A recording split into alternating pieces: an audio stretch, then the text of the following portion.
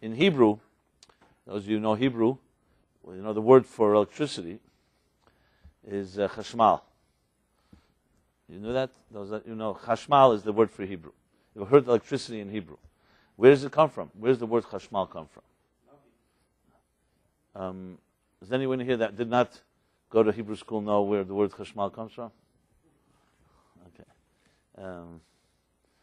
So the word chashmal comes from a verse in the book of Ezekiel, Yecheskel, where he is describing a vision, the vision of Ezekiel it's called. And this vision, Ezekiel, in very cryptic terms, describes different things that he sees. It's essentially a mystical vision. And among the things that he describes is the following verse. He says, V'achayes rotze v'shuv. And in that same verse, he uses the word chashmal. What does achayes rotze v'shuv mean in simple English? Chayes is life. Chayes is energy. And rotze v'shuv means that he sees that this energy is running to and fro. Rotze means to run, and shuv means to return. Which, to put a more contemporary language, you'd say it's a form of tension and resolution, which really is the essence of what life is all about. As I said before, the heartbeat, the breath is all about this type of two-dual process, exhale, inhale. But it's not just a physical thing. If you think about it also psychologically and emotionally, what really makes a human being tick? Of course, each of us are unique, but one universal element, the common denominator that we all have is that life is about some form of tension and resolution. When you aspire to something, you reach for something, that's a form of an angst that creates some tension. Necessary for life. If you do not have any tension, you basically be inanimate and satisfied with animal bliss. As I always mention, you go, I remember the first time I saw it, but you travel a little out of the city and you see, called behemoths, you see animals grazing in the pastures and the meadows, and if you're in a particularly depressed mood, or saddened by something, it can be very envious of these animals grazing. They don't seem to have any problems. They don't need therapy. They can spend hours just munching on grass in the fields. They breathe, they sleep, and they wake up again and they start the day again, protecting their young. You know, life is very simple. So when life gets very complicated, many of us aspire, sometimes want to have, that's also, I guess, a form of tension, just to want to have that animal bliss. But the fact of the matter is, how many of you really would be happy munching in a meadow all day and all long? For animals, it works. They're not human beings, whatever it is, and I'll describe in a moment the way the mystics see it. We do have a measure of tension. Obviously, when tension gets out of control and it's out of balance, then what happens is tension turns into anxiety, and anxiety turns into depression, and it turns into forces that can even paralyze any movement. But then there's a second side that is necessary in life, and that's called resolution. So if you aspire to something, and then you do things to be able to achieve that aspiration, you want to fulfill your dream, whatever that dream may be. It could be in business, it can be in personal life, it can be in intelligence, in knowledge, it can be through travel, it can be through romance. I mean, you name it. It's the growth of a human being. It's like climbing a ladder. So you can't climb 10 steps 10 rungs at a time. You climb 1, 2, you look upward and you see something and you reach for it. That reach is a form of tension. Because until you really get it, you don't really fully feel at peace. Once you achieve what you have aspired, so that, in a sense, creates an integration, a resolution.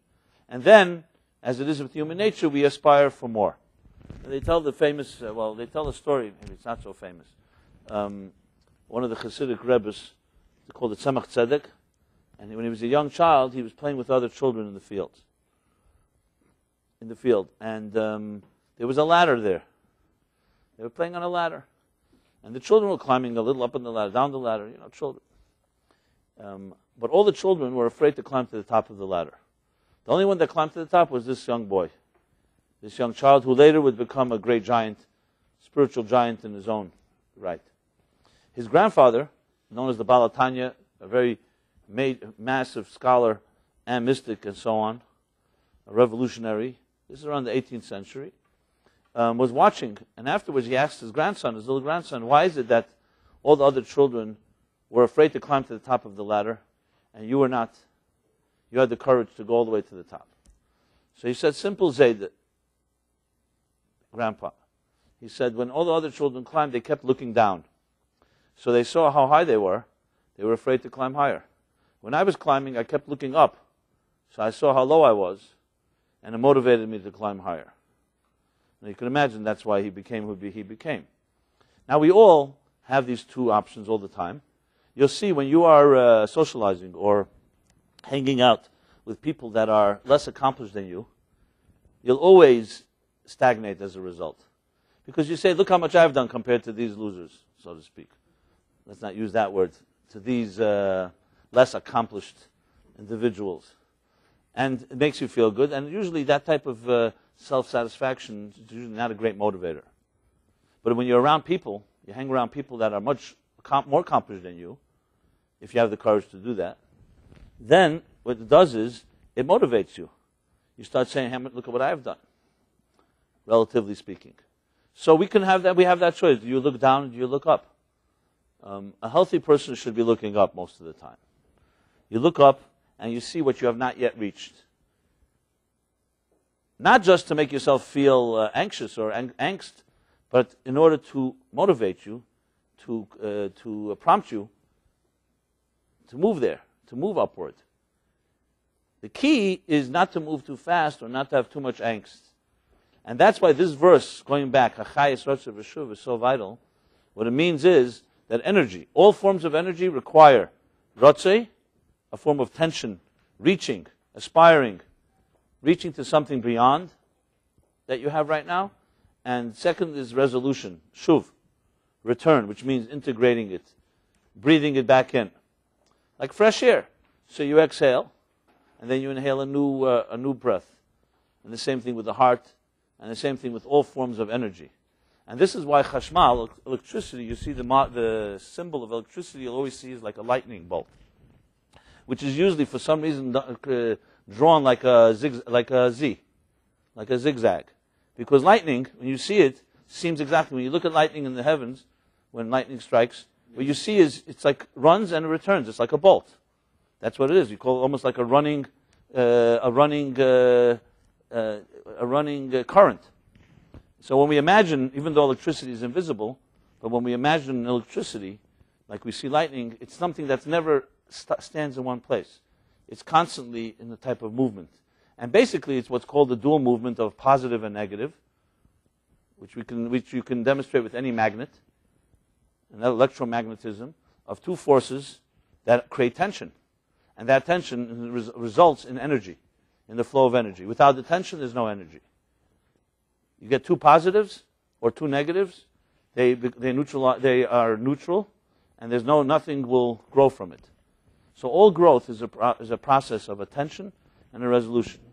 I even once created a chart, which was, I think, too complicated actually to use, but I have to revisit it. I created a chart of the Srotze and V'Shuv in our own lives. You can diagnose yourself, guaranteed. Either you have too much angst or you have too much resolution. You're too much bliss and too comfortable with yourself, or there's too much anxiety. That's the imbalance of life, and that's what disturbs health, and it disturbs the flow. So we need both, but the challenge is not just to have both. The challenge is to make sure they're in the right measure, where they create a healthy type of movement and healthy energy. So this is not just as an introduction. This is also the theme of this evening, which I chose because this week, some of you may be familiar, if you're familiar with the concept of the Torah chapters. So in Jewish tradition, in Jewish life, much of the time is regulated and in a way measured by the different chapters you read in the Torah. You go to any synagogue on a particular week, they take out a Torah scroll on a Shabbos, and also Mondays and Thursdays, and they read from a particular chapter. So there are 52 chapters in what we call the Bible, the Torah. And these 52 chapters, each of them breaks into 7 sections. In effect, you have a chapter that corresponds to every week in the year, and one that corresponds to every day in the week. 7 sections of 52 chapters.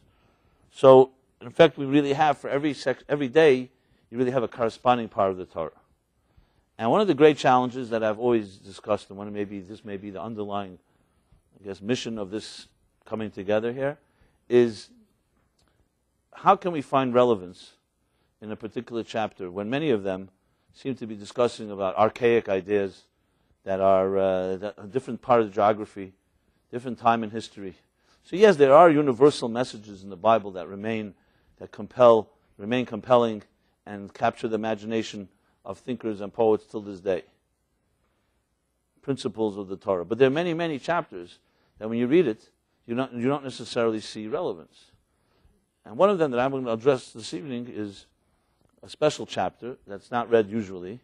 This week's, as we go from Purim to Passover in the Jewish calendar, so there are 4 special chapters that are read in addition to the regular cycle, which means on the regular cycle this week is the end of the book of Exodus. It's the second book of the 5 books, which, by the way, is the reason the word Chumash. If you ever hear the word Chumash, Chumash means 5th. So it means 5. That's why it's called Chumash, because it's 5 books. And we're concluding the second book is called the book of Exodus, or the book of Shemais. And specifically it discusses the construction of the sanctuary, the holy sanctuary, which would later become the temple in Jerusalem. At this point, it's still a portable sanctuary that the Jews traveled with through the wilderness. But in addition, at the end of, when they take out the Torah scrolls of Shabbos, they'll take out a second scroll. Because this Shabbos, we also bless the new month. Which month is this? The month of Nisan, which is a unique month, as I'll explain. It's the month of Passover. So this Shabbos, the Shabbos that precedes the new moon of a month is called Shabbos Mevarchim. It's a special blessing is said during the Musaf prayer, during this extra prayer on Shabbat, which blesses the new month, that it should be a month of joy and a month of success and a month of health, and materially and spiritually and all levels. And so this month is being blessed. A particular Torah, a second Torah scroll is taken out of the ark, and they read in it the chapter that is called in one word Parshas HaChodesh. HaChodesh, which literally means renewal, or the month, and it refers to the chapter it refers to a chapter in another portion of the Torah that discusses, or when God finally tells Moses that HaChodesh Hazeh Lachem, this is the new month when your people when you will redeem the people and they will leave Egypt. So this chapter has a very particular significance. It really sets in motion the whole entire Exodus that we are familiar with. And that chapter is read this week. So all this that I've just said is quite technical, and I hope I didn't bore anybody with the technicalities or remind some people here of their good days in yeshiva and Hebrew school and how insignificant or irrelevant was all these texts. Because the bottom line is that, as many of you may know, or if you don't, you'll hear now, that there's the 2 parts to the Torah. There's the technical, mechanical, robotic part, and then there's the soul. And frankly, without the soul part, without the soul dimension, the rest of it is usually rendered quite empty. So yes, there may be Jewish communities that abide by these laws robotically without thinking. And not only there may be, there actually are. I've seen a few in my time. But the bottom line is that's really missing the boat in a way, because the real dimension is the soul of it, which is the relevance. So of course the big question is, how is this relevant to us, what God told Moses over 3,300 years ago when the Jewish people left Egypt? And specifically this word HaChodesh, this is the new month. Because the way we have to look at it is this: it doesn't, not only that it should be relevant, but it should be indispensable. Frankly, we're all busy people. What we're busy with is another story, but everybody's busy with one thing or another. And when you want to talk about something, and we're all spending a few moments together here this evening, I hope it's more than a few moments, let's call it an hour or so, or 2 or 3 or whatever. We hope that that our time together should not be wasted, and that what we discuss here is actually helpful to us in our lives. I would not have the chutzpah to sit here and pontificate if I didn't think that what I have to say has relevance. Now, what I'm going to share is not necessarily my own wisdom, it's what I've learned.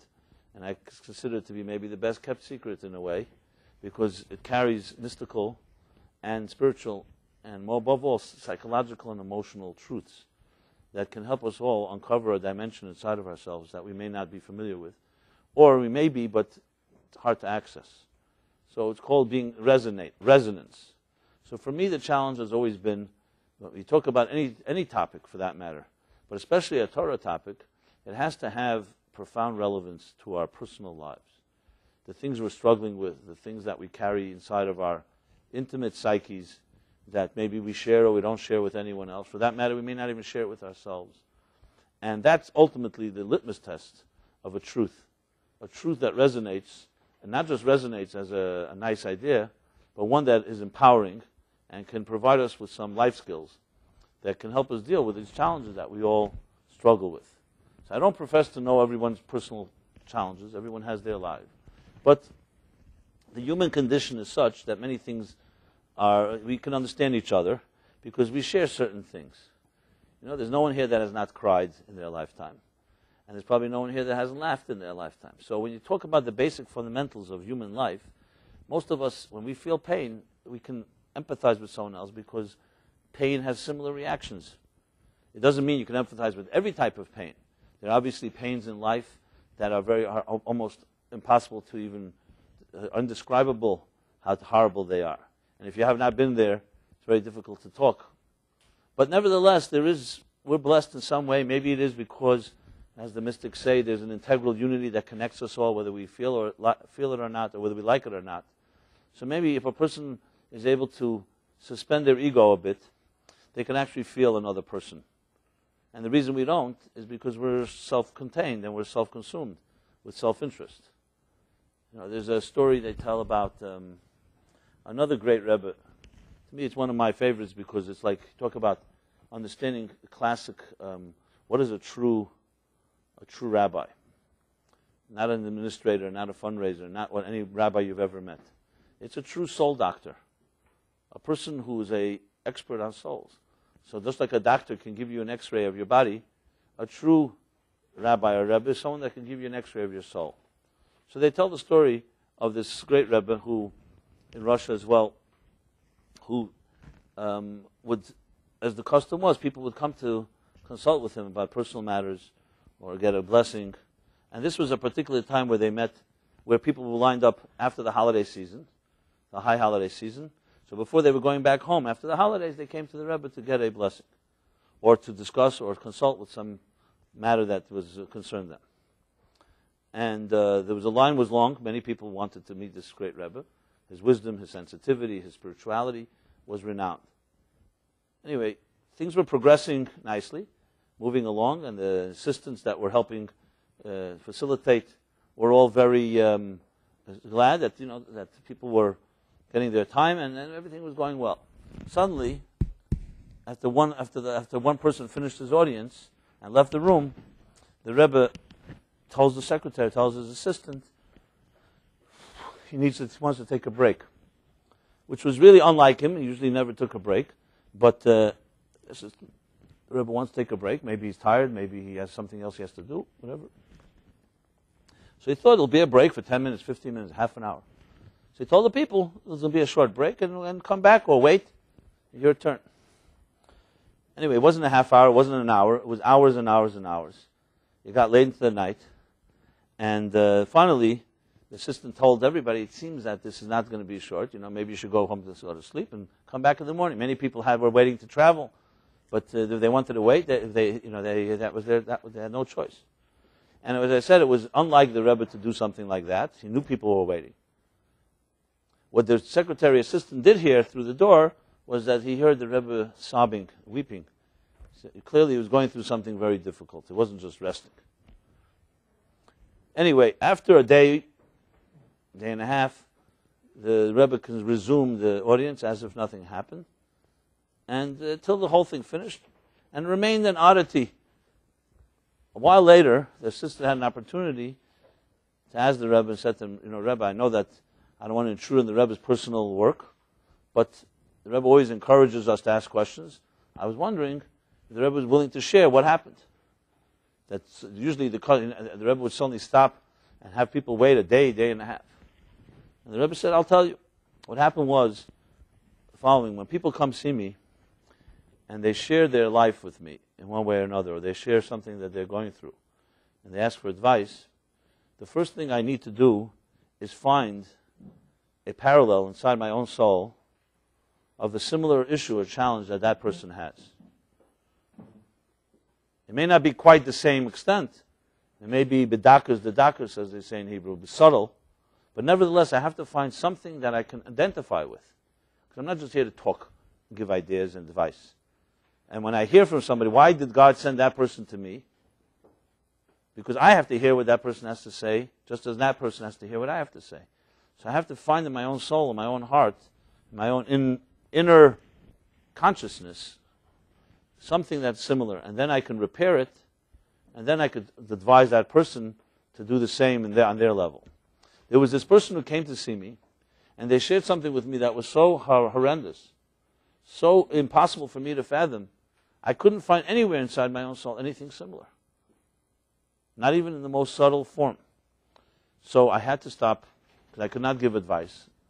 And I had to find it somewhere inside of me. And I was basically praying and soul-searching with a deep introspection to try to find that flaw or that inconsistency within myself. And once I did, I was able to give the advice to that person and then resumed. Now, it's very rare that you hear the inner workings of a true Rebbe. They usually don't share. They say in this world, I always say this when people ask me about Kabbalah, that those that know don't say, and those that say don't know. That's how it usually is with the deepest secrets. Yeah, people who are saying, especially if they take the money for it, I don't know how much you could trust. But those that truly know, and I've met a mystic or two in my life, they don't make a big fuss about it, and it's not something you can just elicit from them. You'll hear what you have to hear. And if you don't have to hear the mysteries of your soul and what reincarnation you came from and what your destiny holds, you will not hear it. Unless it's necessary for you to know, and unless you also will responsibly do something with it and not just like everyone loves the unknown, to satisfy the curiosity of the exotic. So when we talk about these truths, to me, to be able to discuss all these matters, it's critical that we all go deeper into our own souls and hearts. And for that, we really have to somewhat suspend sometimes our preconceptions and definitely our egos. So I'm not making any conditions here. You can do what you wish. But I will just say that truth in general, wherever you go and wherever you'll be, is in direct proportion that it will enter into your system, direct proportion to how much you allow it to enter. As the Kotzker Rebbe was once asked when he was a little child, when they asked him, where is God? So he said, wherever you let him in. In other words, if you were to define reality as reality, where is reality? The answer is where you let it in. There are many people who live very unreal lives, deceptive lives, duplicitous lives. Is there no reality in them? There's reality. They just don't let it in. Or let's put it this way, it remains locked inside of them and they don't let it out. That may be a better way to put it.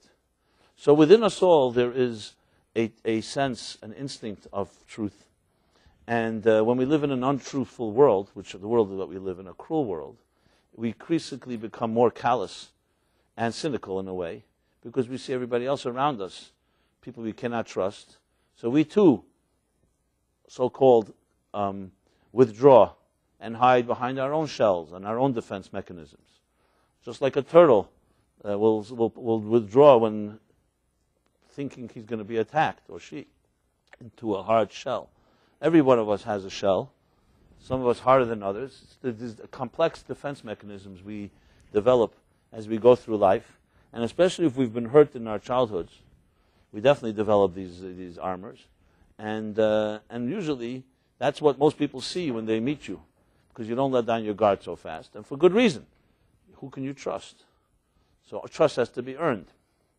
But at the same time, we can also get trapped in our own protection, where you're so much, you're so blocked by your own armor that when real truth comes your way, you don't even let it in, and you don't even know. And it's a difficult one, because how can you decide and choose? So there's a method and there's a process. I discussed it a little last week. It's not so much the theme of this evening, but since I'm touching upon it, I want to just say one thing about it. We were blessed with minds, the mind. And a mind is an interesting commodity. It's an interesting power. A mind doesn't make decisions. The mind at its best is like a good processor, a good computer that processes information, can watch things, can observe, can study, can apply different wisdom and different experiences, and then can tell you, this is what I have observed. But then comes the moment of decision, is always going to be an emotional one. The mind can lead you to the door, but should you marry this person? Should you choose this route? Should you travel here or travel there? Is always going to be an emotional decision. Hopefully it's informed by an intelligent process of research. That way you don't make the mistakes that one can make if you just follow your emotions. So being someone that can use their minds, it's in a way, what a mind really is, it's almost like an explorer that looks around and sees like a scout, can I trust this environment? So when you meet someone for the first time, what should be happening, I'm talking in a healthy situation, is your mind is exploring through questions, through probing, through observing. You test. People test each other. Maybe that's not a good word. No one likes to use it. But I'll call tested, calling observation. Observant Jew. You're observing and watching and so on. And as your mind tells you different things, different results, in a healthy situation, slowly your heart will emerge. You'll allow your emotions to interact. But until that point of that trust is achieved, most of us will not allow our hearts to interact. There's also the other extreme where you let your heart out too quickly, for whatever reason it is, and you trust too quickly and usually get disappointed and hurt. So there's a process. But the point that I was making here was that when you're addressing any topic around the Torah and so on, at least where I come from, if it doesn't have that profound relevance that touches and resonates in that inner place of reality or truth that each of us carries, to me it's been a wasted evening. So that's my objective here, to take this theme of this week's portion, which I said is renewal, and apply it to our lives. So let's talk about this thing called renewal. When you see newborn children playing around, and I'm just blessed to have a new grandchild, already 4 months old, and living in California, so I'm observing it firsthand. But every one of us, and I'm sure everybody here, has seen children, and there's something very attractive and something very contagious even. A child never rests, because they've entered a new world, and they're exploring all the time. And they're taken by the enchantment of life. And sometimes when you observe it, if you think about it, you'd love to be in a place like that. And sometimes you wonder, as I at least wonder, does the child know what kind of difficult world he or she has entered? And what will happen when the child will begin to, so-called, become aware that life is not as exciting and as enchanting and magical as a newborn child or the first months or first years a child experiences? So where's that point that we become jaded, basically? What's the point where we've turned, when we call it, we lost our innocence? Anybody here remembers the moment you lost your innocence? You don't have to expose exactly how that happened. But does anybody really remember? I've thought about it many times. I can't really identify my own moment of losing paradise, so to speak, or losing a loss of innocence. But I will say, it probably, the reason that we can't remember the moment is because once you cross over, it's like a new world, and it doesn't, and it's like two different type of personalities. So, what do we really remember when we were really young children? We don't remember much. Maybe we have these fleeting memories here and there. As adults, we suddenly come to the term of what we call maturity. So, what's maturity? Maturity is, don't be so innocent, don't be so naive. This world is not such a simple world. You know, like people, I can't tell you how many times I hear this every day. You know, Rabbi, you're very optimistic, we like you and all that, but you haven't seen the harshest part of this life, this world. And there's darkness you have not seen. And I know what they're trying to say. And I tell them, well, you know something, maybe you haven't seen light that I have seen. So we're both in the same boat. I'll introduce you to my perspective, you introduce me to yours, and we'll see who will prevail. You know? Because as it says in the Bible, right in the beginning of Genesis, it says that that light and darkness were all intermingled like one big snowball effect. There's no such thing as something that's completely light, and there's no such thing as something that's completely dark. It doesn't work that way. Everything there are glimmers of light, even in the darkest places, and the opposite is also true. And what's difficult in life is that it gets all confused, and you can't make heads or tails. You can't distinguish between the two. So, the question of feeling rejuvenation, renewal, in a world where we sometimes feel very old and worn down and broken even, is not a simple challenge.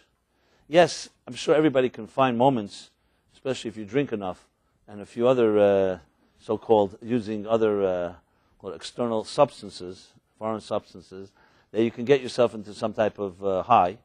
Whether it's healthy or not is another story, and that can last for a little while. And people do that to relieve the pain, to relieve the tension, as I mentioned, tension, to relieve the monotony. People will do anything when there's that type of state. People are desperate. When you're desperate, you'll do all kinds of things, whether it's healthy or not. That's part of the sign, that to me, that's a sign of health, that a person is alive. You know, whenever, I just gave a talk a little while ago, a few weeks ago, to a group of practitioners who deal with drug rehab and drug and alcohol rehabilitation and stuff like that. And they wanted to hear a perspective from so-called mystical perspective. I guess mystical / psychological. And I shared with them, I said, from a mystical perspective, every human being has a lot of energy inside of them. And how do you know when a person has a lot of energy? You see them acting out one way or another. So if they can act out in a very healthy way and build things, but they can also act out in a very destructive way and destroy things. So when you see a young teen or any person who is extremely addictive type of personality, you know, they easily are drawn to anything that is addictive. And what does it tell you about that person? So I asked the question to the professionals. So they said it tells you they probably have an unhealthy life, and they're desperate, and they need something to relieve themselves with. So they go to drugs or to alcohol or to sex or to gambling, whatever it is that is the particular addiction. And I said to them, well, the mystic would say that that's true, but there's one step deeper. Why do some resort to these addictions and others don't? In the same circumstance, both of them have suffered. Take two children from dysfunctional homes, or two children who've suffered some trauma, and some will go toward and become more addictive than others. Why is that? They say, well, that we don't really know. I'll say, well, I'll tell you what I can share with you is, the reason is because addiction is a sign of very profound energy that wants to be released and doesn't know how to be released. So it's not just relieving a pain and trying to medicate yourself or numb yourself to the pains of life, which is definitely a legitimate element. There's another thing, is a lot of energy the person has, and if it's not channeled in a healthy way, they need to have a high. Some people who are more mediocre perhaps don't need to have that type of high. And there's actually a Talmudic statement that says, Kol hagadol mechaveri yitzrei gadol mimenu. The greater the person, the greater the yetzer hara. The greater the person, the greater the evil inclination. The greater passion they will have to unhealthy things. So how do you explain that? The answer is because it's all about energy. So even if energy is being misdirected, it's still energy. The challenge is, how do you dissect the two? How do you split the energy from its unhealthy object? So to just use an example, I remember once in this class, someone asked me the question. They said, you know, what you teach is very interesting and nice stuff, but look, frankly, it doesn't seem very sexy to become a tzaddik. You know, someone who doesn't have any temptations and has no fun and doesn't sin once in a while. And you need to have the taste of the forbidden fruit. They say, "Mayim gnuvim yimtaku." The stolen waters are always sweeter. And it doesn't sound like, this type of aspiring to become a tzaddik doesn't sound like really a very exciting thing. It sounds like you come to a point where you're so holy and pure that nothing disturbs you. Who wants to live a life like that? So what would you say? That's an interesting question, right? I never thought of it that way. I first said to everybody here, well, first of all, you're not talking to a tzaddik, so you got the wrong guy. You have to talk to a real tzaddik, and maybe they have something to say. But I shared with them what I thought was this. I said, you're misunderstanding what a tzaddik is. I mean, it's not a tzaddik like Grandma Rose said, oh, you're such a tzaddik, you brought me a pillow, That's not what we're talking about. A tzaddik goes like this. When you see a little child, for instance, play with toys, and they're passionately involved in their game, and they're all excited about it, completely consumed. Then take someone a little 10 years older, and they're sitting at a computer, and they're busy in the same type of passion with with Twitter or whatever it is, some new gadget. And people do this. I mean, you know how many hours a day. And then take someone 10 years later. Well, they may be doing the same thing, but let's just, for argument, just to make this experiment a little broad, they're reading a book, whatever the book is. And they're reading it also completely immersed and engrossed. And then there's another person who's going out as a volunteer and helping other people, and they're passionate about it and completely excited about it. And then you have a tzaddik who dwells in the spiritual realms, a spiritual person, who gets completely passionate and excited about the spiritual, about the sublime, and not the material. So tell me, what's the difference between the child, the teenager, the one reading the book, the one making money and is very passionate about it, the one eating a candy and loves it, and the tzaddik? What's the difference? The difference is only one thing. They all have energy, they all have passion. The difference is the object of the desire. A tzaddik too has great temptations and desires, and that can equal probably the temptations and desires even of the sinful person. The difference is one has matured to a point that the object of desire is not a little toy. Most of you would not want to right now interested in getting down on your knees and the floor playing with a little toy or games, or maybe you would. Maybe the MLC at 6 can provide that too. We can create a little playground if people need that. But you know what I mean. In other words, as a person develops their interests, the passion doesn't change. What you're simply changing is the intelligence and what you consider to be a desirable thing. So when you're teaching someone, and which is a big mistake, people think that the purpose of what's called discipline, of you disciplining your Yetzer Hara, so to speak, disciplining your evil inclination or your temptations, is to weaken them, is to keep them at bay, to control them. Mind over matter. The heart, the mind controls the heart. Or as Lawrence Taylor said, when they asked him, how does he play? You all know Lawrence Taylor? Not a mystic, but the famous Giants linebacker. Okay, so he used to play even when he was quite injured. And they asked him, how do you have the ability to play with such injuries? So he said, it's mind over matter, simple. When you don't mind, it doesn't matter. That's the way he put it. So that's another form of mind over matter. So the difference between one and the next, and I'm sorry, the mistake that's made is that people think you have to cut out temptation. A lobotomy. Somebody has unhealthy temptations, unhealthy desires, lusts. The way to do it is either through guilt or through other methods, utilized, let's say, in films like Clockwork Orange or something like that, and so on, that you try to cut out that part of the person. And the Torah approach, the ultimate Torah approach, which is not so well known, even in the yeshiva systems, or maybe specifically there, is that there's another approach, which is temptation has two sides to it. The object of the desire and the desire itself. The power of desire is the healthiest force in a human being. Because what desire can bring you is much more powerful than anything else. Desire and passion is a very strong energy. It can change the world. The object of the desire is what you want to teach a person, that it shouldn't be little toys or little games or trivial things, but the object should be something that has permanent value or has higher value. But the temptation is not less, and no one should ever think that a tzaddik's temptation or a tzaddik's passions have been weakened in any way. It's based on a very distorted view of what spirituality is, which, if I may say so, I think is very much influenced by Christian view on sin, and Christian view on temptation, and on love, and on sexuality for that matter. It's considered a necessary evil. That when Adam and Eve ate from the tree of knowledge, a certain contamination entered into this world.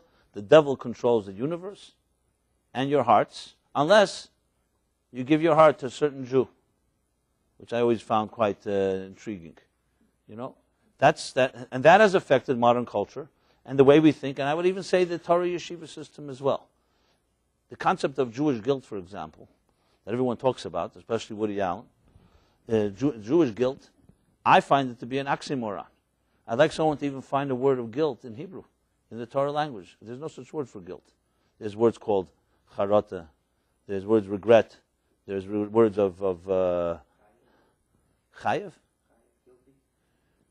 I meant guilt. I meant the feeling of guilt. No, if a person is guilty doing something wrong. I don't mean guilty in a crime. I meant the feeling that you should be feeling guilty. Generally speaking, as he says in Tanya, any feeling that a human being has that's demoralizing comes from a dark place, from an evil place. So if someone puts a guilt trip on you and says to you, you look who you are, look what you've done, and so on, if it demoralizes you and does not motivate you, you can rest assured it's coming from an unhealthy place. If someone, on the other hand, even if they rebuke you, but it's with love, and it motivates you, and it gives you strength to do something about it, then that's another story. So in general, these type of feelings that the events of our lives and the evil in our lives is something that we have to feel guilty about and be demoralized about is really an unhealthy reaction. So what do? The ultimate answer is to understand that we have many energies flowing inside our souls. And the choice you're going to have is where you're going to put them. Yes, there may be certain things a person has succumbed to that may be wise and healthy to avoid. You know, as you'll hear from any alcoholic, they'll tell you, I can never drink alcohol ever again. To me, one drop is like drinking bottles, because I'm addicted. So obviously, if a person in any way has to so-called discipline themselves, I'm not discussing that situation. But overall, the ultimate challenge is how do you channel that energy? How do you channel into healthy things? So now to go back to this chapter, HaChodesh, okay, and its relevance to our lives. So the technical story, as I mentioned briefly before, and I'll elaborate, goes like this. Vayomer Hashem al Moshe, that's how the chapter begins, and God speaks to Moses. This is outside in the Alexandria, or whatever the capital of Egypt was, and God says to Moses, HaChodesh hazeh lachem. He tells him to look up into heaven, and you'll see the new moon. And HaChodesh hazeh lachem, this is to you, the new moon, the new month. And then he continues and says, this is how you shall sanctify the new moon every year, again and again. And from here we have the mitzvah, we call the mitzvah of Kiddush HaChodesh, or Kiddush Levan, where once a month, usually in the first quarter, often Saturday night if there's not a cloudy night, the people will go out in the street after the services and look up into the sky at the moon and make a blessing on the moon. It's all based on this verse. Why was this so relevant? So then the chapter continues that God says, in this month, I shall also renew you and your nation. I will give you the power to ultimately leave Egypt. And in 15 days from this day, I promise you that the Jews will leave God-forsaken Mitzrayim. Okay, and that's what happens. And then the chapter continues to talk about the preparations that the Jewish people should make to leave this land. And we read this chapter, as I said, this coming Shabbos, as we bless the new moon of Nisan. So there's much that can be said about the moon and its renewal. What I'm going to address here, of course, is the whole issue I discussed earlier about life itself. Can we truly find rejuvenation in a life that has worn us down? That's the bottom line. Now, some of us are more worn down than others, and some days we feel more worn down than other days, obviously. So I'm sure there are moments, as I said before, where we can elicit in a healthy way, or maybe not such a healthy way, but even in a healthy way, a certain feeling of renewal. You know, sometimes you meet a new friend, you read a new book, new experience, a new song. I mean, there are many different things, a new love, and you will experience something renewed. The question is, how long will it last? And is it an accident? Can you generate this on your own, or is it something that, that is based on grace from heaven? So as we will discuss in a few moments, obviously this chapter addresses this in a very direct way, and this is the relevance. The moon is a symbol of renewal because the moon is a constantly waning and waxing entity, as opposed to the sun, which is consistently shining. Yes, the sun also goes through its changes, and there's sun flares and sunspots, and the sun is, as we know, is a body of gases and energy that's constantly in movement. But to the naked eye on Earth, the sun is a consistent source of energy, whereas the moon is constantly changing. Both ways. It waxes, it grows, and then it wanes, it diminishes, until the point where it becomes completely invisible. The angle of the sun reflecting on the moon to the earth is completely non-existent. And then, just at that moment, there's a thing called a new moon. A new moon is when the glimpse of a new month begins. Now, in truth, you could say, well, the whole thing, if you know some science, is really the moon is always completely reflecting the sun. The only difference is whether we see it on Earth. But the message really here is how we see it, how we perceive it.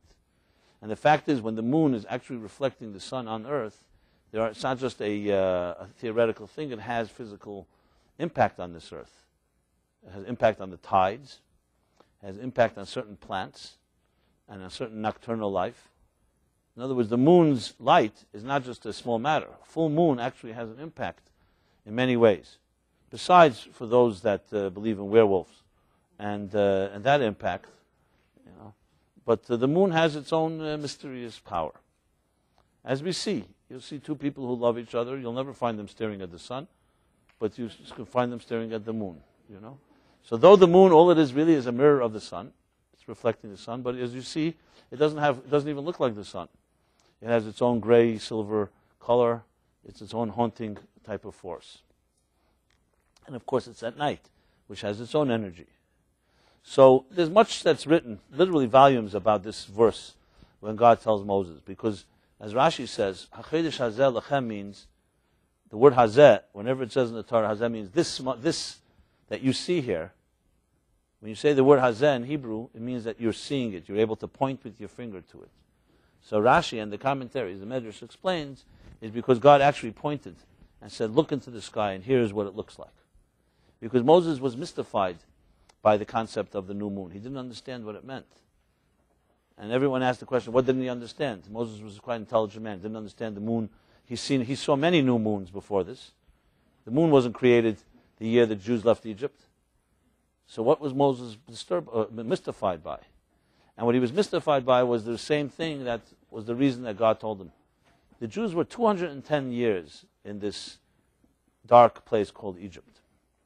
That's a long time. The Holocaust, just for proportional reason, just for comparison purposes, was 10 years, 5 years. This was 210 years. And I'm not minimizing the Holocaust, don't get me wrong. 210 years is generations. It means people died in this dark place. And the question is, after 210 years that they were in bondage, and broken, and killed, and Pharaoh bathing in the blood of Jewish children, and so on, what morale was left? And how is it even possible to leave a place like this? Psychologically, forget about physically.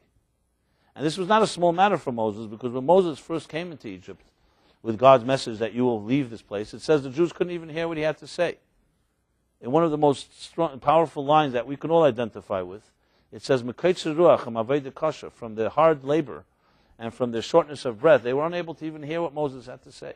You ever been in a situation like that? Where you're so overwhelmed by life, that you can't even hear if someone has a message of hope for you.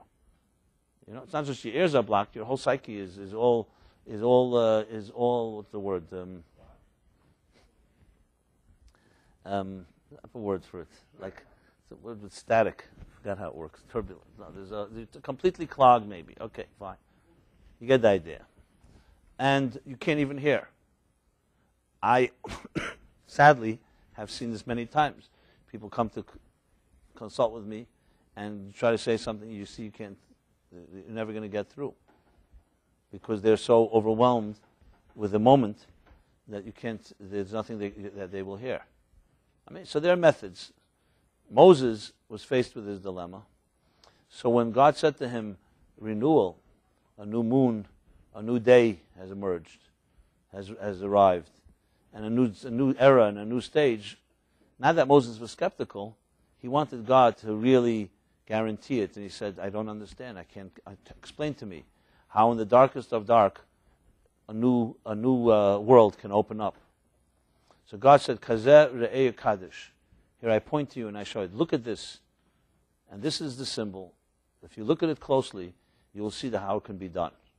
Now what exactly Moses saw remains a mystery till this day, because you can't even see a new moon. That's the whole point why it's a new moon. What do you see? But he saw something. Maybe he saw something in the darkness that allowed him to see that the light will come out of it. Maybe he saw the bigger picture. There are people who've gone through certain difficult situations, and you come to them, and they can tell you, yes, this is where you are right now, but I can tell you that tomorrow, or in a few weeks, this is where you will be, because I've been there. There's a certain process of how healing takes place. So as they say, Ezu chacham harayas hanelad. Who is the wise person? The one who sees the birthing. When you look at life right now, in this moment, what do you see? You only see what your myopic vision can allow you to see.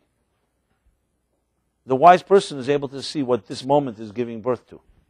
Those are people who are able to not be overcome by the moment or by even the pain of the moment, and are able to see something being birthed, something growing out of this. And it's those people that survive and see it through. Those of us that cannot allow ourselves to see that often get overwhelmed, and then when the birthing comes, you can't even see it happening. So what this chapter is saying is essentially was the secret of how one achieves renewal in darkest of times. Now, the word Mitzrayim, as I've often explained, and obviously very relevant to this month as we approach Passover, the word Mitzrayim is the key to the entire story. Mitzrayim in Hebrew is the Hebrew word for Egypt, but it doesn't really mean Egypt. Mitzrayim has a meaning which really means, Mitzrayim Meitzar means constraints, limits, narrowness. Basically, the true Mitzrayim, the true psychological Mitzrayim, far more than the physical one, is every inhibition and every fear and insecurity that we have is what Mitzrayim refers to. And there's two options. Either you'll be trapped and enslaved in your inhibitions and fears and insecurities, or you will find a way to redeem yourself from them. That's the difference between Golus Mitzrayim and Geulas Mitzrayim. The difference between the exile, the bondage, and the Yetzias Mitzrayim, the redemption. This is why the redemption from Egypt is such a central force in Jewish life, in all of life. Why is it that we, literally in every prayer, we repeat and we remind ourselves, Jews left Egypt, Jews left Egypt. Every year, Passover. What is this obsession? That we have to recreate the exodus from Egypt. Okay, it could be cute for the children, and nostalgic, it's commemorative, it's a time to get together, etc. But bottom line is, it can also become, as I said, somewhat obsessive, somewhat almost irrelevant. And the answer is that this is not about remembering or recreating something that happened thousands of years ago. It's about happening right now. Why is this such a big story in the Torah that it takes so many pages, and also becomes a central theme throughout the entire Torah? You'll find it constantly mentioned. 10 Commandments. Anochi Hashem Elokecha, I am your God. Doesn't say the God that created heaven and earth, the one that took you out of Egypt. Why? Every time you have to be reminded, because the secret to the challenge of all of life is in one word called transcendence. Can you transcend the limitations of existence? Now, philosophers and theologians and all mystical schools of thought, including in the East and the West, all were faced with this challenge. Can the mortal human being, the fickle, mortal human being, the finite creature that we are, touch infinity? This has been the challenge in one sentence of every mystic, every poet, every writer, everyone who's always tried to wonder how kind of human, where can we reach? How far can we reach? And there, of course, there are those that dismiss the whole concept and say it's a human folly to even dream of these things. But there are millions and billions that continue to aspire. Michelangelo, in his famous painting of Adam reaching to God, captured in that, what I mentioned before, that tension, where the finger of Adam is like trembling, you could almost see it come alive, and it's just about to touch the finger of God, but they don't touch. That little space, where the human tries to touch the divine, where earth tries to touch heaven, has been the aspiration in some way or another of human beings. Some call it the search for immortality, others call it, Jimi Hendrix calls it kissing the sky. Everyone had their way of expressing it. Everyone had their different methods. Some people try to conquer death. The pharaohs of old thought they can conquer death by embalming themselves and their wives in the pyramids, in the sphinxes in Egypt.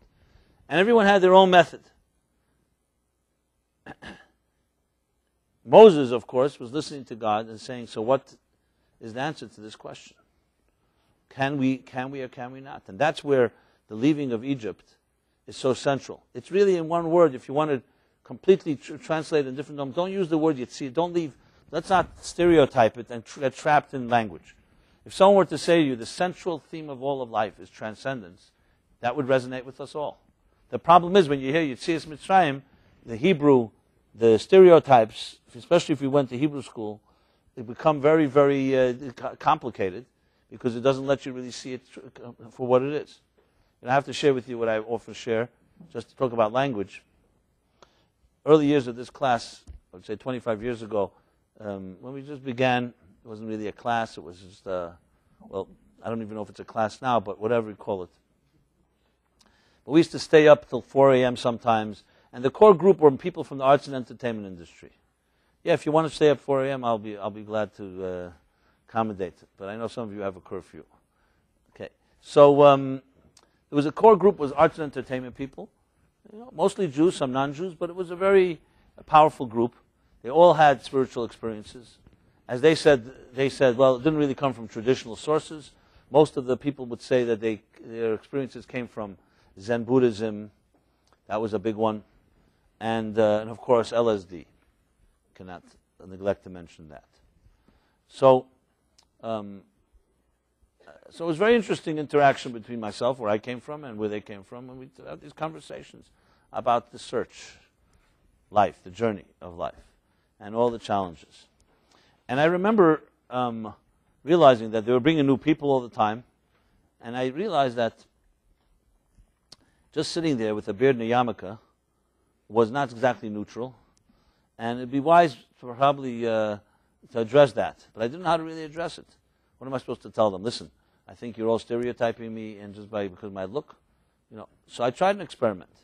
I realized, as I said, that I may be evoking all kinds of images, meaning I may remind one person of an angry grandfather that schlepped into synagogue at Yom Kippur against his will, or irrelevant Hebrew school teacher, or even a warm, nice memory. So I tried this experiment. Instead of using the word God, I never used the word God, I used the word higher reality, or the essence. That was the essence, was the good one, the essence of it all. And then there was a particularly more New Age type of group, I would say, like non-existential states of undefined energy or something. And instead of Torah, I used the word blueprint. And instead of mitzvahs, I used the word connections. And instead of Mashiach, Geula, redemption, I used the word destination. the final destination. And they were like listening to this discussion about the journey to the essence of it all, using various connections and following a blueprint and reaching the destination. And everybody was like, they were like really into it. They wanted to know where I got this from and so on. After a few weeks, a guy came over to me and said to me, "So, are you talking about God?" Because I never used the word. I said, "Yeah, but don't spoil it for the others." And I learned there, that experiment, something very, very profound, which I never forgot, and I still utilize it, which is that language, even though we're so trained, let's just communicate. You get the silent treatment from someone, you never like that. So you said, let's talk. So we all think that language is about building bridges. We're going to talk and get it out of our systems, and we're going to communicate. That's fine and good. But I have to also tell you that language has another side to it, which can also be a trap. Language is about words. And words often evoke reactions in one person that to another person is neutral. I may say a word that means nothing to me, and it may cause you to go ballistic, because that's the word your mother used every time she got hysterical or something. In other words, words have a potency. The word God is not just a word that everyone, it's a nice little word. There are people who hate the concept of God because they've seen what was done in the name of God, in the name of religion. There are people who are passionate believers, ready to die and kill others in the name of God. There are people the other way around. There are passionate agnostics and passionate atheists. So everyone has an opinion about God. It's not a small matter. God has serious implications. God, personal God, scientific God, doesn't mean that I'm responsible if there's a God. So it's not like we're neutral to this. So this three-letter word has more meanings than you'll ever even imagine. I don't think there's any two people that would even translate the word God the same way. I mean, besides the prerequisite first cause or creator or something like that. Define it in personal terms, what you think it is or not, and so on. So, and the same thing is with the word Torah, and the same thing with the word mitzvah. So this is not a simple challenge for me to sit here and talk about these things, because all of us have stereotypes, and I include myself as well. So when we talk about these topics, that's why I wanted to just point out about language. Language is critical. So Mitzrayim, I heard it also my whole life. And when I was a teenager, I started wondering also, what is this thing that Jews are doing every year? I used to ask my father this. This was my fifth question. After he asked the 4 questions, I used to always ask, so why are we sitting here in the first place, Now, I didn't mean to be disrespectful, but it was really, it troubled me. Because I saw a lot of people around me, I grew up in a traditional Jewish world, that were just robotic. They did it mechanically. Today I can see that there's some beauty to good habits, at least the better than nothing maybe. But I also see the grave damage done by it. Because if it's only robotic, what does it tell us? There's a bunch of blind fools that are just following a certain guidelines. Okay, so the Catholics do their Catholic things, the Jews do their things, the Muslims do their, and that's it. People need someone to tell them what to do. All the stereotypes around religion as a crutch and weakness, and the need to believe in something when you're desperate or whatever it is. I'm pretty familiar with those arguments, and actually I can make them quite well, because frankly, God is not something you could prove or disprove. Because for every proof that God exists, you can bring a proof that God doesn't exist. And you can remain on the fence the rest of your life. You have to make a choice about things like this. The choice is based on some logic, but also some other things, observation, and above all, experiential. Like if someone says to you, do you think music touches your life? You don't need a mathematical proof that music touches your life. You don't need someone to connect you to sensors and show that your heartbeat goes up when you hear a song. You know it does because it touches you. To me, ultimately, what I came to learn when I started understanding the mystical, the spiritual side of the Torah, I started wondering, how does this book know this? How does it know this about my soul and your soul and so on? And I came to realize that there are universal truths that are beneath the surface. So when you talk about this word Mitzrayim and Passover, what you really have to say, this is the search for transcendence. And the question that Moses had, and that's what God addresses in this chapter, can you find renewal and transcendence in a dark world? That's what it comes down to. And God said, I put a moon into the heavens to demonstrate that no matter whenever in time you will be, you will always be able to look at it and see that as the point that it's about to go out and it completely disappears, is the point that it is born. Which means never allow yourself to succumb to just the darkness that you see. Because that would be saying you're worshiping your narrow, short-term vision. And that's ultimately self-worship. And worship of your own perspective is your own worst enemy. This is the key to every healing. So when someone comes to me, or someone comes to you, or someone says, look at my situation, it's terrible. I don't know what to do. It's hopeless. And they're convinced. I'm not even talking about someone who's exaggerating. You know, they list it on paper and it seems pretty bad. What is the answer? The answer is we only see a little piece of reality. You don't see the whole picture. This is what objective friends are for, to help us look a little deeper. You may not see it, but never start worshiping your perspective, especially when it's a hopeless one. Because that basically means you write yourself off based on your conclusions. You're so right. People, how many conversations I had like this with people who say to you that things are hopeless. You know, I've been dating for years and years, and everything always ends up in a failure.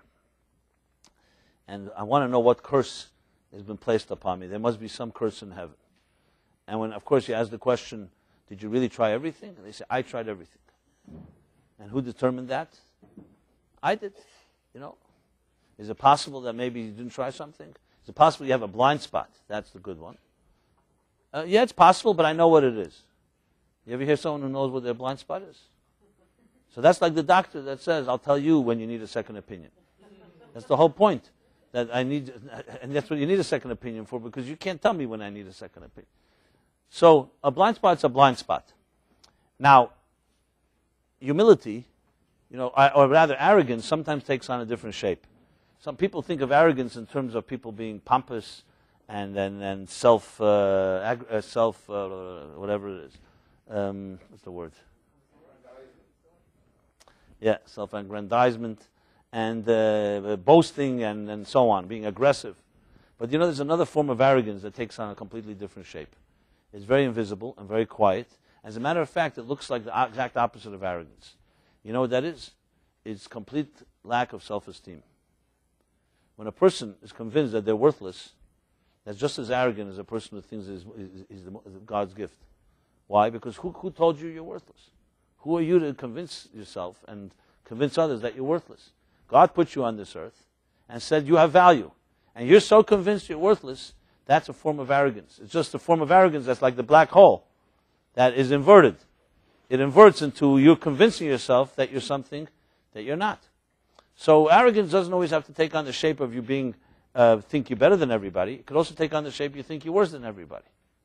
Think about that. There was a rabbi I know, and he was a young student, so one of the rabbis told him he should go out and teach and speak and explain, lecture. And he was very shy. He says, I can't do it. I gave all the excuses of you, humble excuses. And the Rebbe said to him, listen, he said in Hebrew, in Yiddish, which is in Hebrew, partially Hebrew, he said, Anova shalebim kema yisedase gaiva, which means misplaced humility is rooted in arrogance. That's what he told him. Humility. Because humility doesn't want to fail. He doesn't want people to laugh at him. Not always humility because he thinks he's a nobody and stuff like that. So when you talk about rejuvenation and renewal in times when or when we feel, as King Solomon writes in Kohelet in Ecclesiastes, a generation comes, a generation goes. Der helach v'der ba. A generation comes and a generation goes. Ve'ein kol chadash tachas hashemesh. And there's nothing new under the sun. Yeah, it's a very depressing statement. Basically, the more things change, the more they stay the same. There's no hope. Generations come, people go through their whole same vanity, and they die, and they're born, and they do the same thing again and again and again. This is the ultimate cold water that a person can throw on anyone that has a little passion. You think you're accomplishing something? Yeah. The joke they would say in Yiddish is that in Har HaZeisim, which is on the Mount of Olives, there are signs, here lies someone who thought he was indispensable. Yeah, there were other people who thought they were changing the world. This is a classic Amalek way of speaking. Don't think you're so hot, you're so powerful. You want to go through your little delusions, fine. You want to convince yourself. And you see, Kohelet, it's a holy book. It uses expressions like this. But as those that know how to read the verses, also there's an answer to it. What is King Solomon saying?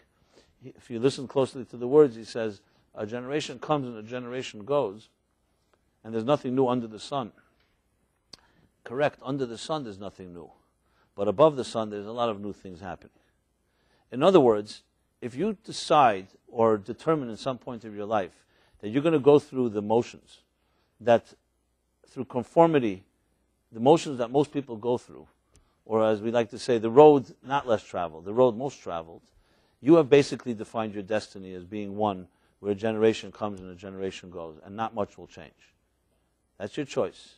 But you also have a choice to reach a place that's above the sun. What that means is to reach a deeper place in your soul where things are constantly new and have the power to change the world. If you want to know the secret of an Abraham or a Moses or any great man or woman that lived in history that actually changed the world in a real way, you'll see there's only one common denominator they all have. They never were conformists. They never followed the tide. It wasn't about what others say. It was about what their heart and soul said within. And it's a lonely place, you have to remember. It's not such an easy place.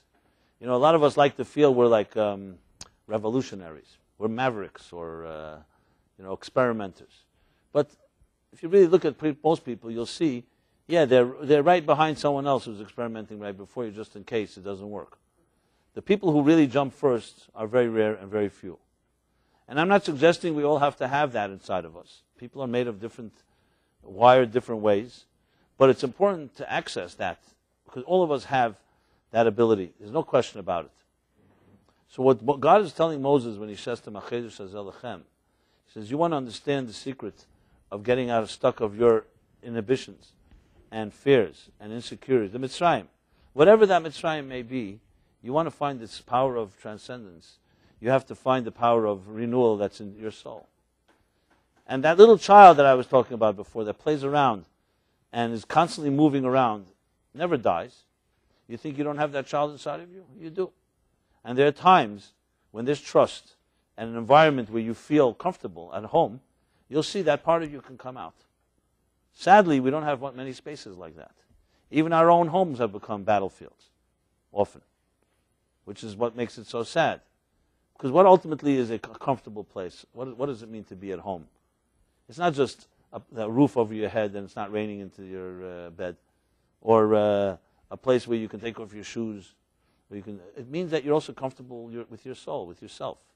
You're comfortable with the people that are there. How many people? I've seen many beautiful houses, but beautiful homes, warm homes, it's not such a common thing today. You know, we have developed what we call a career, work. We are all chasing our tails, making ends meet. The economy rattles everybody. To have a place like that requires obviously creating an oasis, that requires some access to a place that is not bound by the ups and downs of the marketplace and about the fluctuations and the vicissitudes of daily life. Now, everybody here has the ability to access that place. And it doesn't take years to train yourself to get there. Well, the most important thing is two things, actually, two most important. One is the absolute confidence that it's there, and two, to do something about it. But what the big challenge is that we are already creatures of habit, and what controls your life is not your soul. What controls your life are your habits. And your habits take over, and they become your patterns, and they become your activities. And you say to yourself, okay, tomorrow I'll make a little space, or next day, or weekends, or the holidays coming, or the vacation, or whatever it is. And what continues to happen? The life as you live it continues to play itself out, and the hardening of the shell just continues on and on. Unfortunately, what usually shakes a person up, that so-called, pulls them out of that orbit, jolts them out of that orbit, is a shocking experience, trauma or a loss. And we sometimes wonder, is that what we have to wait for? Absolutely not. That works because what it does is it shakes up your whole existing so-called landscape, And you have no choice, and therefore you have to reach to something else. Even this whole economic, whatever they call it, meltdown or global recession, everyone's got their word for it. And some people feel, okay, it's going to go away soon. We're back to where we were 2 years ago. Until the next 30, 40 years from now, our children will have to worry about it. That's the view that many people would like to believe. There's also another viewpoint that the economy will never be the same, that many of us do not like to think of. And then there are others that just don't know. We don't know. And as every day passes, you see that experts, this word called experts, economists. Who is it? I just read that, who is it, the great economist that said that economic forecasting has only one value. It makes astrology look good. Sorry? Okay. Whoever it was. So, it's almost like weather forecasting. But the point being is, what's most depressing for some of us, not to me actually, is that all these so-called experts that were being paid to be experts, and the government officials really are as clueless as we are. Because when some things get so big, nobody really knows what to do. So so either you put your head in the sand and you just ignore the whole thing, and go off to Israel, maybe they say Israel's economy is booming. The good old paradox with Israel, there's no the heads of governments there, there's no trust, there's no nothing, but for some reason the Jews have an economic boom going on during this whole thing. I just read an article about it. Where was it? One of the magazines. Or you can, what most of us do, are addicted to our televisions and internet, and you'll hear the gloom and doom every night, and constant predictions, and you just nothing. I think if you read the newspapers today, and try this out, and then read it in 2 weeks from now, just save today's paper. It'll probably be more or less the same story, just a different company name. AIG, it'll be someone else. So, how does one look at all of this? And I'm sure of course it affects people. People have lost jobs. People have lost money. I'm not suggesting that this is just an illusion. It's really affecting many, many things in life. But I could say this, and this is where I come from. To me, what I've been taught, what I've been trained, is that even if this is a complete meltdown, which it most likely will be, because it's not affecting one sector, it's affecting too many, and the loss of perceived wealth, as they say psychologically, there's more pain in losing $1,000 than joy in gaining 1,000. So human beings are of such nature. So this is not such a small matter. I see it, frankly, a real test of our own psyches. That's what it really comes down to. You'll see the men from the boys and the women from the girls, just to not be sexist here. Which means, is there a bigger picture? I have no doubt there's a bigger picture. Remember, there was a world before capitalism, too. Capitalism is not some holy grail that existed from the beginning of time. Now, as Churchill said, it's the worst system. He's never found a better one. I would like to believe that this may be a paradigm shift that will cause the economy and true leaders to emerge that will have to craft a new type of economy where trust is built into it. There's no trust. I was just in the middle of writing this week's article. I find it so ironic on the currency. The crisis of trust. You can't trust fund managers. You can't trust all these people taking bonuses. Can you trust the government is a big question. Can you trust capitalism itself? It's another man-made institution after all.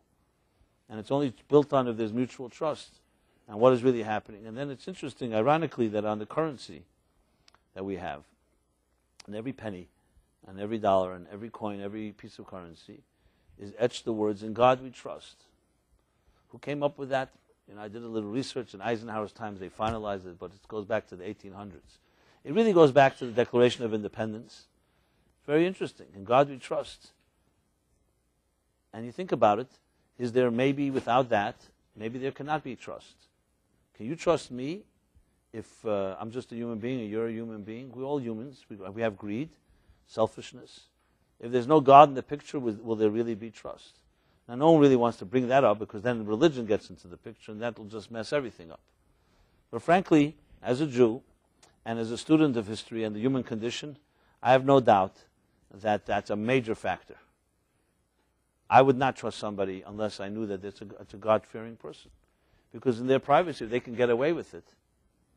Why wouldn't they do whatever they stand to gain? That's what economy based on greed is all about. Now, if we had an SEC that were God-fearing, it's one thing. But, the regulators that were paid are not being penalized for not doing their job. If you hired a guard to watch your house and your house burned down, that guard is liable. Why are the regulators not liable? So to me, the whole thing is like a major mess. That means who exactly are we trusting? Some people I know think that President Obama is Messiah, and I'm not saying he's not trustworthy. His intentions may be good, but you're dealing here with a machine that's a lot larger than just one person. So I say to myself, the Jewish people are here almost 4,000 years, and they've gone through many economic downturns, you can say, and bigger downturns than economics, holocausts. And it goes back to a man called Moses that stood in a dark place called Egypt, and we're here live to tell about it. And God showed him in this lonely night, quiet night, something that could have been never known. That here's a little moon that's about to disappear, and as about to disappear, it's reborn. And Moses, the great Moses, took from that energy to be able to tell the people, not just that we will leave this Egypt, that throughout history, no matter when you will be in a locked or trapped place, never forget to look at that moon. Because it shows you that if you have the vision, you can see it through. So I say to myself, I'm an American born, so on one hand I'm American, but on the other hand, as a Jew, I feel the ancient genes of this power. If you really allow yourself to understand the power, a nation that has survived it all is the best one to speak at times like this when things are dark. Because they could say, we were there, my parents were there, my ancestors were there, we witnessed darkness. Now, frankly, we got to have to put things in proportion. Is this the darkest of times? Hardly. Ultimately, we're talking about money. We're not talking about 6 million innocent people being killed and the millions of others that are killed throughout history. But even the darkness that some people feel, or the gloom, or where we're going to go from here in security, there's much to be learned from those that came before us. So really, this comes down to a choice. Someone met with me a few days ago who lost a lot of money, and he's always been very upbeat. And he came to me for a so-called injection of hope, which I gave him free of charge. I don't think it's about being an eternal optimist. I really believe that if you look deeply into history and you look deeply into people who survived the harshest circumstances, you find a new reservoir of joy and hope and rejuvenation and refreshing new energy that lies dormant inside each of us. I have no doubt about it. I can see it inside every person in this room here. And not because I have necessarily blessed eyes, it's because I can see it in myself. And if you hang around people that have that type of confidence, and really I would say even more than confidence, I would say familiarity with the soul, it'll come out of you. I think it has a lot to do where we hang out and what kind of environments we choose for ourselves, which is often a product of our patterns and habits. And you change that a little, Mishana Mokim, Mishana Mazel. You change your environment and you change your destiny. That's the fact. Because environments affect people like us. We're not spiritual creatures. We're people of this world. We're affected by people around us. We're affected by their moods. And remember, we're also our parents' children. So what we grew up in at a home, if our parents were gloomy or they were despondent, it affects us. These things can be changed only if you change your environments. And I think that is the key challenge that we have. So Passover is coming. Maybe it's time not to do the Seder the way you usually do it, in the same place, in the same environment, because you'll be sitting at an evening that can give you the power of transcendence, but if you do it the same old way, you're doing it like in a prison. So that's not really going to work. And maybe a simple suggestion is that we should all find something, maybe not every day of the week, but find one day of the week or a few times that you can find yourself another environment. Maybe find a few new friends, and especially ones that believe in you and believe in possibilities. That is the ultimate challenge. But it comes down to this. Yes, we have inside of us a soul. The soul is a throbbing, vibrant force, more powerful than your heart and more powerful than your mind. The soul is what gives a person the ability to experience magic. Why we don't experience it is not because things happen to us in our lives is because that soul is trapped inside of a body, just like the Jews were trapped inside of Egypt. They're trapped inside material needs, material desires, distractions. We're seduced by all kinds of trivial and superficial stuff. And you can make your own list. To change all of that cold turkey is not so simple. But to introduce into your life something that has soul, that is in everybody's power. No question about it. I always make the suggestion that even if you're the busiest person in the world, every morning when you wake up, there's no one here that doesn't have the moment, a minute or two, to say the Moda Ani, that prayer that says, I acknowledge you for returning my soul to me. You talk about renewal. Every morning you're renewed. That's a blessing. Be aware of it. Don't just take it for granted that the morning came. Okay, everybody's waking up. So first of all, not everybody wakes up. Second of all, even if millions do it, that doesn't mean it isn't a miracle. As I've often shared here, the Baal Shem Tov says the difference between a miracle and a natural occurrence is one thing. It's called frequency. If the sun were to rise once in our lifetimes, everybody would come rushing out. Wow, what a beautiful sight. The sun, this ball on the horizon, and we'd have camera crews, all kinds of stuff. But since it happens every morning, I need a new rush of excitement, a new high. Essentially, nature is a bunch of miracles happening in a consecutive pattern, and once it becomes a pattern, you lose sight that it's a miracle. A miracle is seeing the extraordinary within the ordinary, and the supernatural within the natural. There are people that are connected to that place. If you're not, find yourself someone that is, and you'll see that they'll teach you how to be. And that can be in every act we do.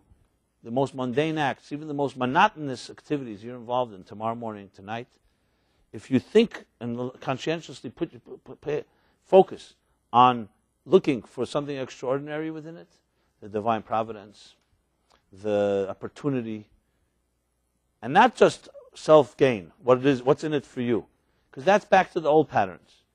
What's in it for others? What can you do to serve? So you meet a new person, that's a new opportunity. You wake up a new day, you have a new opportunity. This is about an attitude to looking at everything that comes your way as something that's new. I could tell you for myself, and I could tell you for many others who have made that type of leap and commitment, you find renewal all the time. And even in challenges, that's the thing. I was just reading an article, fascinating article in yesterday's Times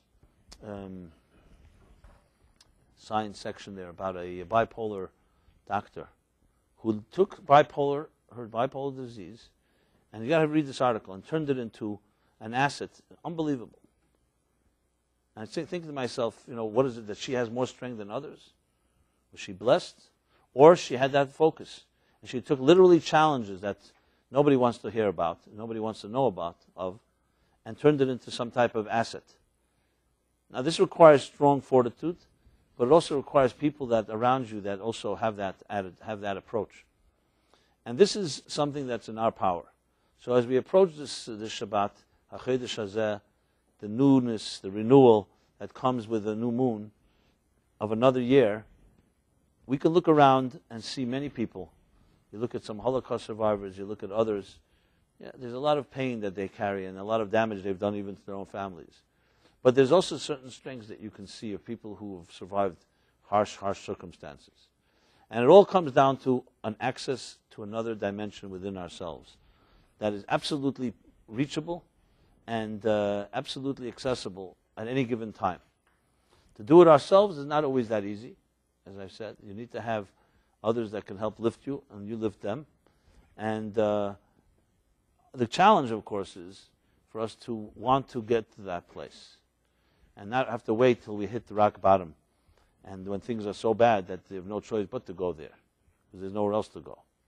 So, with that being said, I would like to conclude on a little blessing, I guess, that God should bless everyone here to have the fortitude and the wisdom to access the fountains of rejuvenation in your own soul.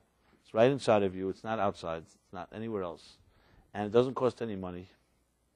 And others can help you access it, or better put, to cut away the weeds that allow your flowers to emerge, but ultimately it's you that has to be the one that believes in it. And you cannot allow the darkness and the voices, the haunting voices of our pasts, including of our families and homes, to allow you to stop yourself from reaching the ultimate potential that each of us is able to reach. So, being that we're going now into this month of Nisan, and there's a few more weeks to pass over, so the focus of the next weeks will be, as we have on the website, you can see the calendar, all the subject matter that will be related to concepts of transcendence, especially in challenging times. But I also want to say this, that if anybody needs help in finding a rejuvenating Seder table, you can please speak to me, and I'll be happy to maybe help you find a little new environment. For those that have never done a Seder, I guess everything is a new environment, but some environments are better than others, let's put it that way. And I'd be happy to assist you in that fashion. So you could either speak to me or to Golda Malka or Velvel. That Velvel? Raise your hand. That's Velvel, who is at everybody's service here as well. You know, I've been blessed to be around people like Velvel and Golda Malka and a lot of other people that, like yourselves, that come here that have made the choice in life, instead of being takers, to be givers. So I want to wish upon all of you to appreciate what that can do for your life. You think about it. Instead of being a taker, to be a giver. And as I said again, I welcome you all to this class, and to next week, Wednesday, I'll be giving another class. Next Tuesday, let's go in order here. So first of all, tomorrow night, Philip will be giving his series of class, his ongoing series tomorrow evening at 7 p.m., right? Spiritual creativity. Philip is one of those guys that I had the discussions with when I mentioned about Zen Buddhism and LSD and that whole, he finally discovered that I was talking about God, but it was too late once he did. And also I will be here Friday night, Shabbat. We'll have a dinner here and a lecture. The synagogue is doing something, so I'll be the guest speaker or whatever you want to call it. And finally, next Tuesday, my brother will continue his series on the comedy and Kabbalah of relationships. It always makes me smile to say that, comedy and Kabbalah. And then again, I will be here Wednesday, and if you want more details, the calendar is constantly updated so you can know exactly up to date anything going on in the space here. And as I've shared with you, much more is coming. Some of you have seen the metamorphosis of the space. I want to really create this maybe a place like some people told me Purim, which I guess was the ultimate compliment they felt at home. Some parties you feel it's a party, some people you feel it's at home. So we're going to create a type of spiritual oasis, but it has to be with your help, because it has to have people, obviously. So I was like that makes sense, right? So I welcome you, and there'll be many good things happening in this space. Please God.